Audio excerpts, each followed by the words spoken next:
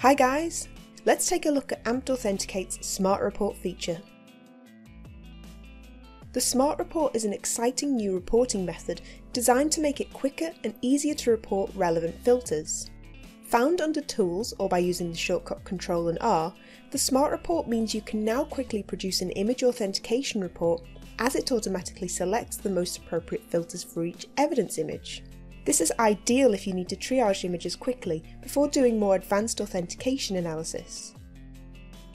Once you run the Smart Report tool, the Smart Report will automatically open post-generation in an interactive HTML format. In a similar fashion to the already existing batch processing report, you'll find date, time and software versions at the top, but you will now also see a traffic light system to warn of filters showing suspicious results.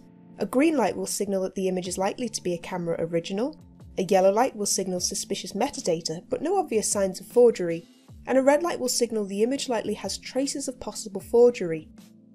Underneath the summary table, you'll see a list of images under each traffic light colour, and clicking on the image thumbnail will take you to the detailed report for each individual image file. Clicking on a thumbnail will also open the full filter image in a new HTML tab.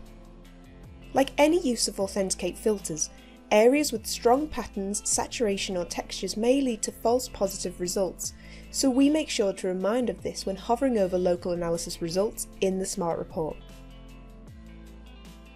The Smart Report feature allows for a more visual representation of evidence images and will allow you to quickly and effortlessly triage and share Authenticate results.